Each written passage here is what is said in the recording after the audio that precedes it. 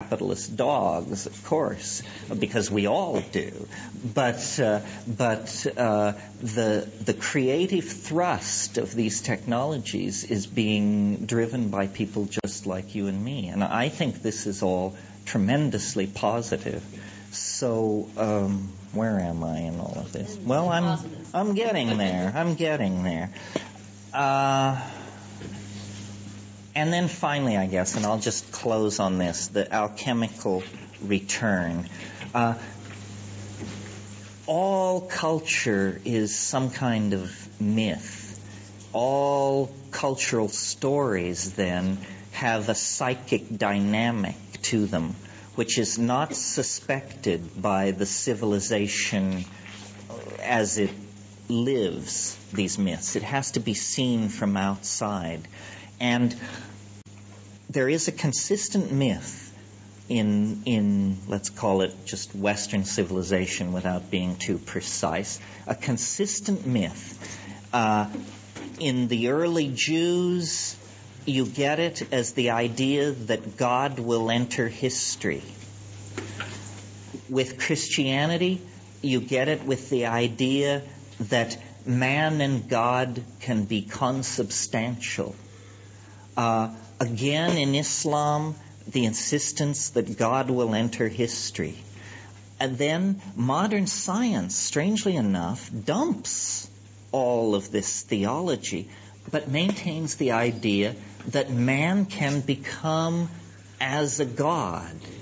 In other words, the myth that is consistent throughout the entire Western experience is the myth of some kind of defining progressive experience. Well, now we have the power to realize this myth in some kind of, for want of a better word, an alchemical utopia. And I think it's very interesting that at this very high-tech moment in our adventure, the plants return, the humblest of all biology. The plants return and almost stand before us as a beacon and a promise. Have you noticed that plants do all their business with dirt and air?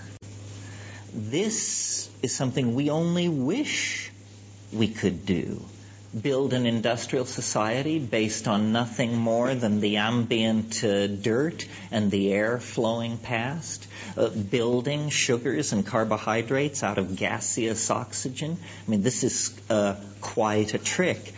The plants stand both in the psychedelic sense, but then in the larger sense of the vegetable kingdom, they stand for absolute Tao.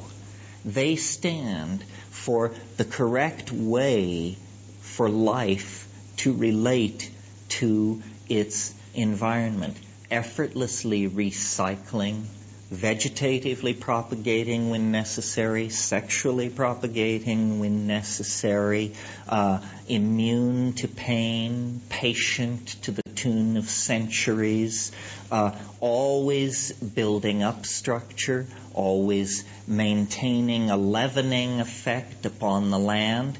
All of these qualities of caregiving and notice, for example, that all the processes of biology occur below the boiling point of water.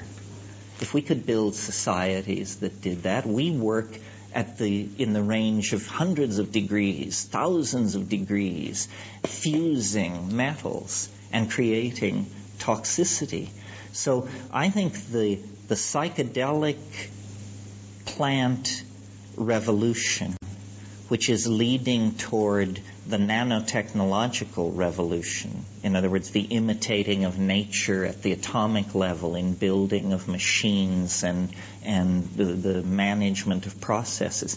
What all of this is leading toward is a rarefaction, a good alchemical word, a rarefaction of the human imprint on this planet, a spiritualization of humanity and a new order of mind, part machine, part human.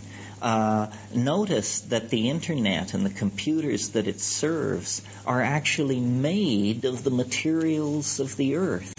They're largely metals, silicon, glass, copper, gold, silver. These are the products of demonic artifice. These are the things which the alchemists dreamed of. They transform space and time. They allow us to speak at a distance. They allow us to wander through libraries thousands of miles distant. No fact is too obscure, no person so hidden that you can't reach them. It is, in a way, the perfection of the magical ideal that was developed and unfortunately prematurely launched by Frederick the Elector and his wife here nearby at Heidelberg. And so I'm involved, as I said, in a process of bringing this story to many people who haven't heard it. It's a great story. It's a great myth that the underground community should make its own.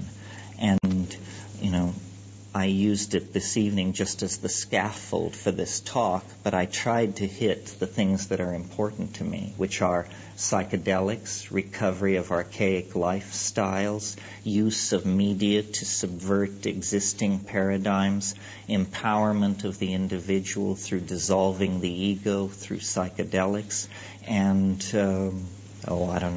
whatever else. So thank you for your patience and indulgence, and if you have any questions, I'd be glad to answer.